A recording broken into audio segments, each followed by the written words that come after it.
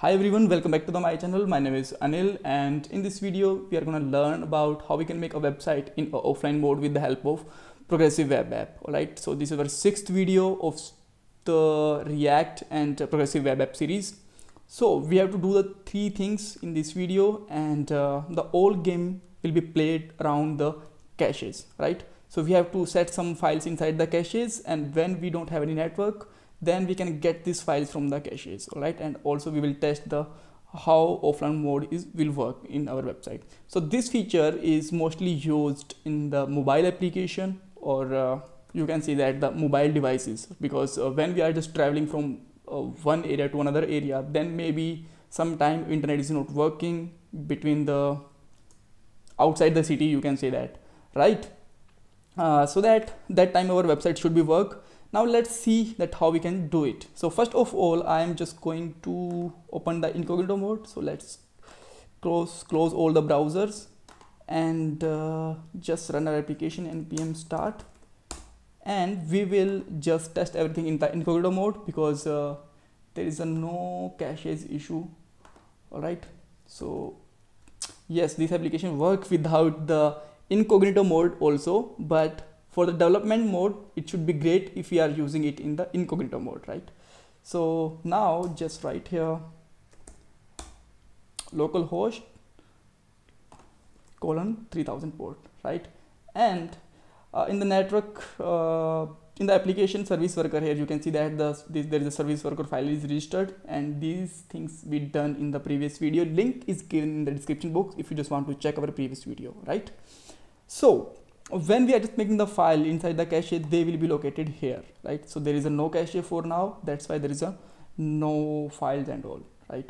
Okay, so now what files we have to put inside the cache? So I'm just going to make a refresh, and now you can see that there is some files which is just coming around the network, right? Like localhost, bundle, chunk, and main chunk and all. Why I did not include the sock js.node, because this is not useful for in the cache. This is just development mode file, or you can say that this is a tcp file, so we can just leave it for a moment. So now let's come inside the public folder and then open the sw file and just write the code from here, right? So I hope you remembered that we made this video in the previous video, this file in the previous video, right? So first of all let's take any variable, right? So just make it a cache data or anything that you just want to put the name, and I just want to put here app v1, right? And now we can just use here this dot add event listener, and our event should be here install, and on that event we just want to perform some action. That's why I just want to make the second parameter also. So just write here event dot wait until, and wait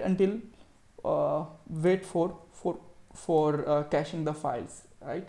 And for that we just have to use here caches dot open, and what we want to open this cache. So just write here cache data, right? And it will just return a promise, that's why we can use here then, and let's use promise here. So we can just pass any variable like cache and anything else, right? So just write here cache dot all add all, and it will just accept a array for the file that we just want to make the cache. So here my first file can be, let's check out the file again if you just want, main file, right? And the path is here if you just want to check the path, right? So just simply write here this one file, and the second file can be main 0.chunk.js, right? And after that we have to make the cache for bundle file also. So just write here bundle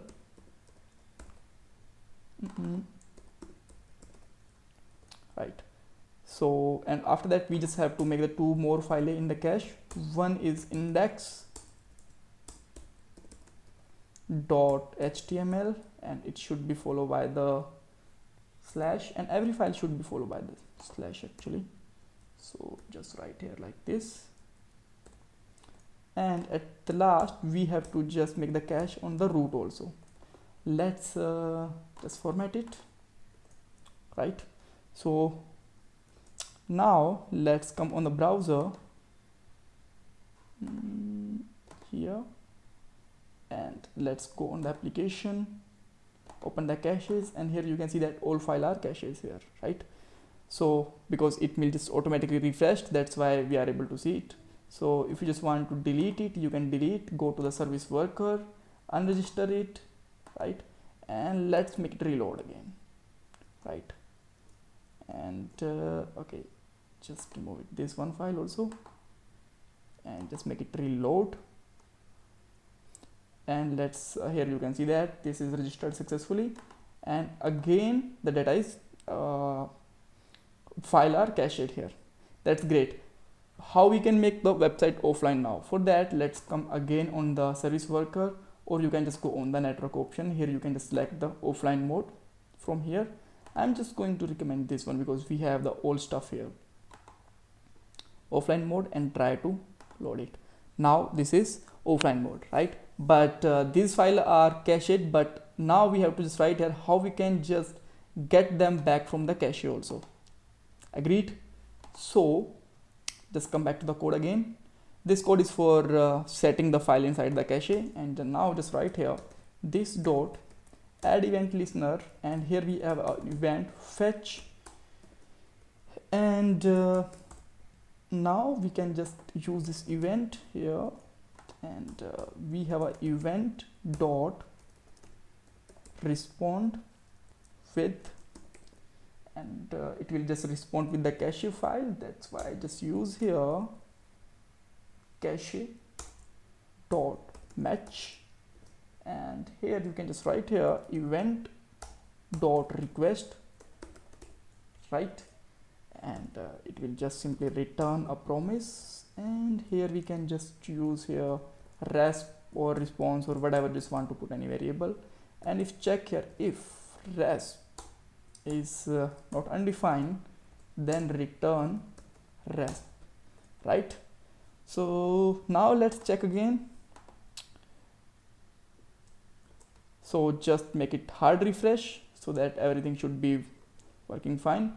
And now here you can see that the file are cached here. Now go on the service worker, make it the offline, try to refresh it, and we got a one error here. So there is some problem with the bundle file. So come back here and let me check. Yes, we don't have a zero.bundle.js. It's normally a bundle.js, right? So go to the application, make it normal, refresh it properly, right? And now make it offline and try to reload it.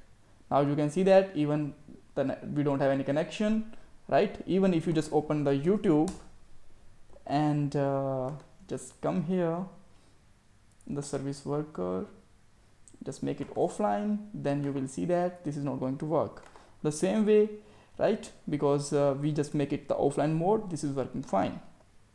Great. So now if you just want to stop your you can say that progressive web app npm started, then it will still work, right?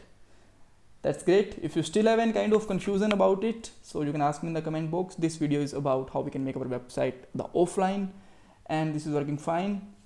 And in the next video we have the lots of topic like push notification, network check, and API call, and lots of stuff like add to home button and all. So don't forget to subscribe my channel and like this video. Bye bye, take care.